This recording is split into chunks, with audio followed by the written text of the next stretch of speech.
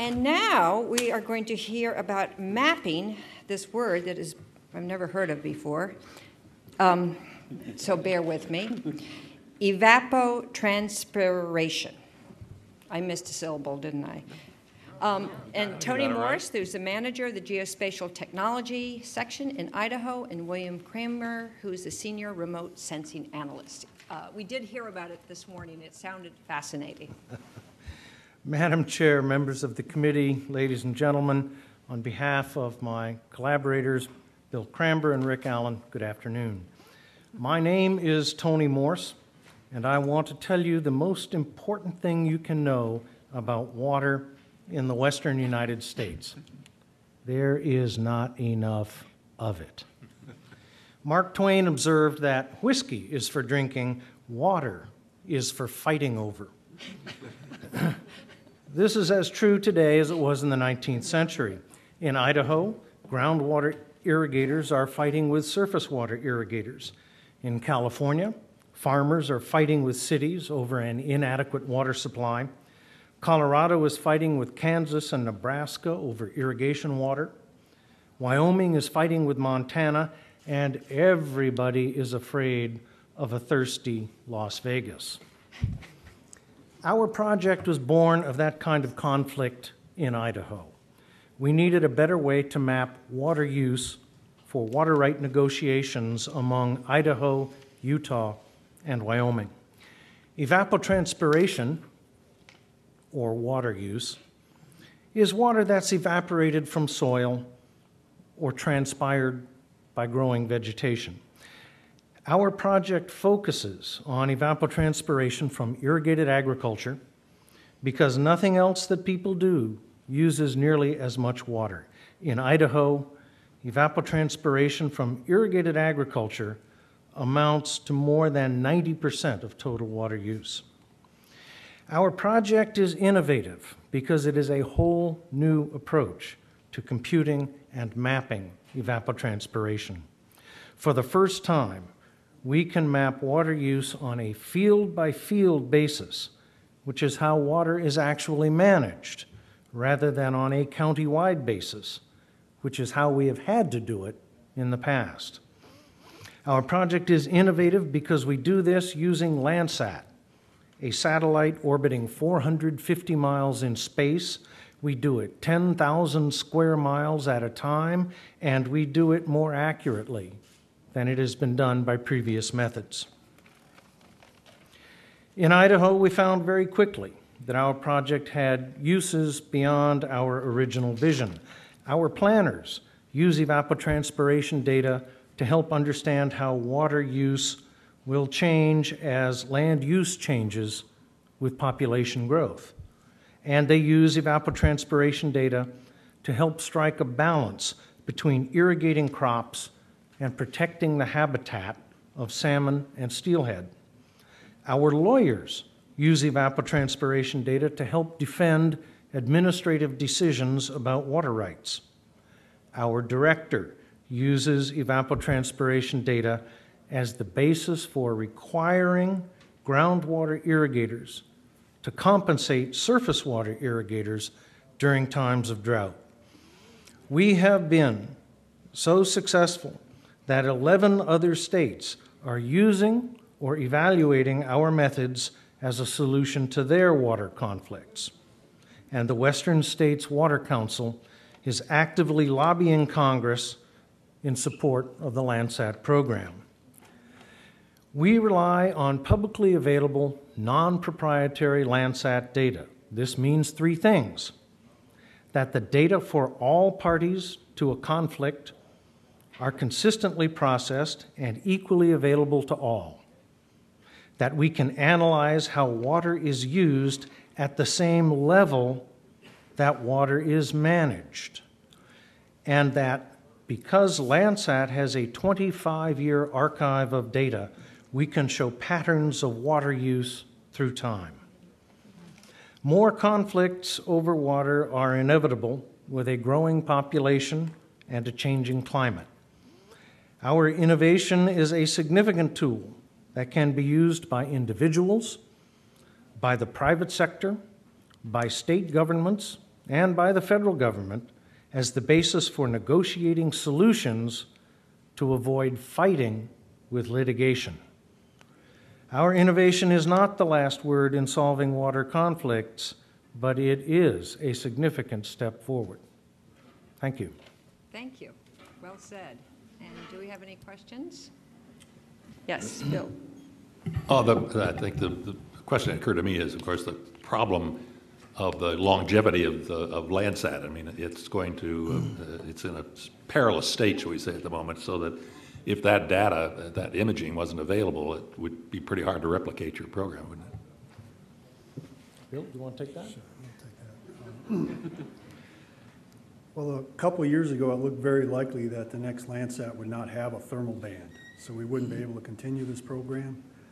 But by people seeing how well this data has worked for Idaho and other states implementing similar things to our program, there's been an effort even within NASA to include a thermal sensor on the next Landsat, and now it looks a lot more likely that the next Landsat will include a thermal band.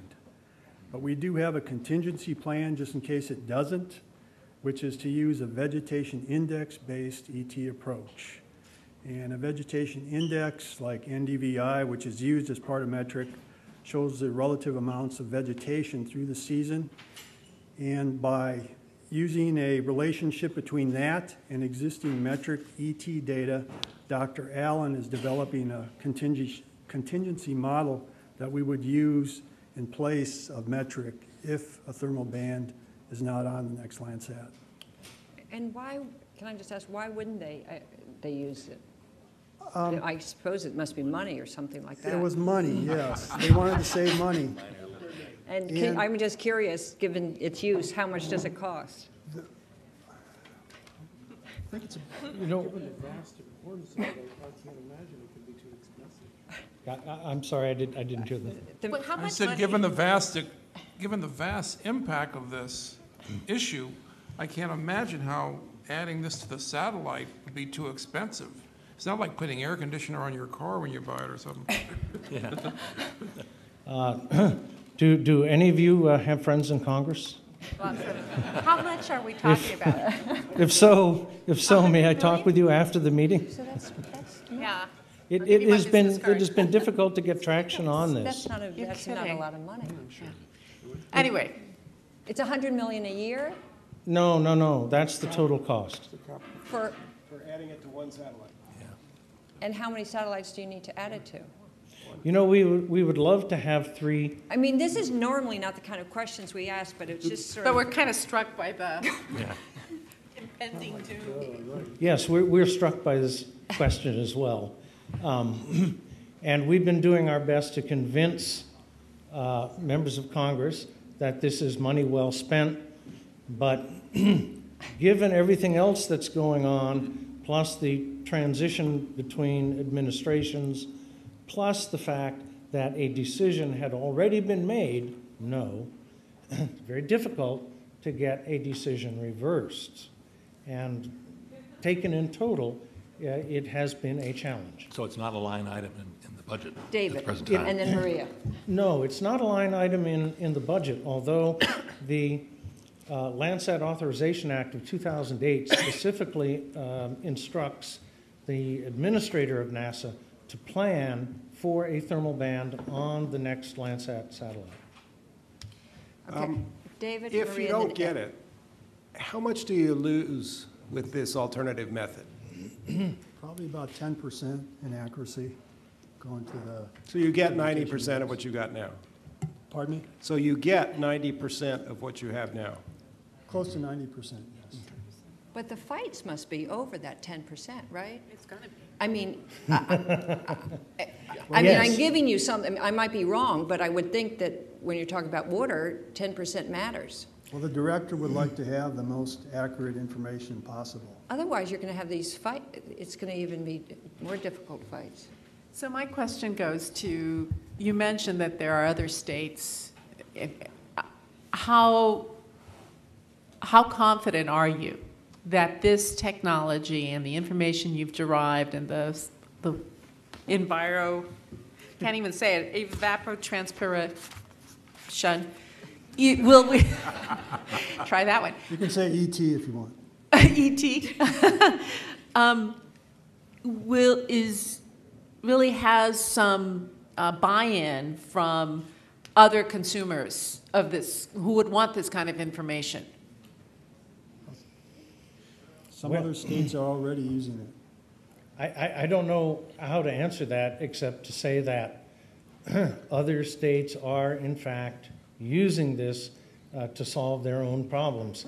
If they felt this were not a viable technology, they would not invest time and effort in it.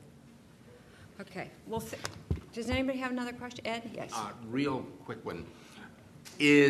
Can this technology be used to provide advice to individual farmers about how to more efficiently use water? Yes, it can, and there have been some studies done in the Imperial Valley in California about the difference between the differences in salt buildup and the effect on vegetation between one end of a field and another end of a field, if that makes any sense.